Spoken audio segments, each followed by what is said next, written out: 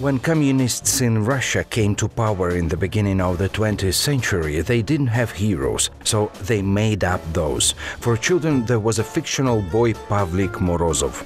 Thousands of Soviet children knew about the heroism of Pavlik. Pavlik handed his wealthy father into the Soviet authorities. Due to the legend, other relatives later killed Nasty Boy. The 100 years tale should have been forgotten with disgrace, but not in Russia, not in the USSR successor. Here are the latest internal domestic news from this weird, wild country.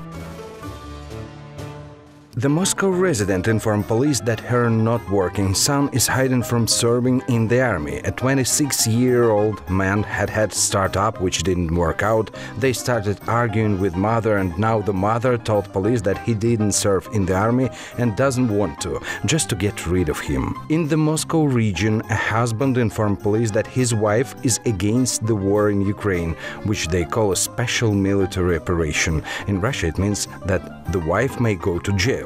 Pupils all over the country started informing police about teachers with the no-war position. In Astrakhan, pupils are snitching on their school math teacher. In Amur University, students did the same when professor told them that Russia waged a war against Ukraine. In Buryatia, the archery trainer stood against the school director who drew a Z letter in the backyard. Snitching on one another once again became a national sport as it was in USSR.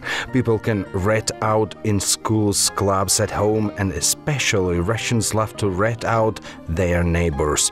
One can be arrested even because of the garland in Ukrainian colors in his own apartment. And their so-called government loves that and pays for that. True successors of the communist regime. From 50,000 up to 10 million of rubles will be given by the Ministry of their wild internal affairs to those Russians who will snitch on the public enemies.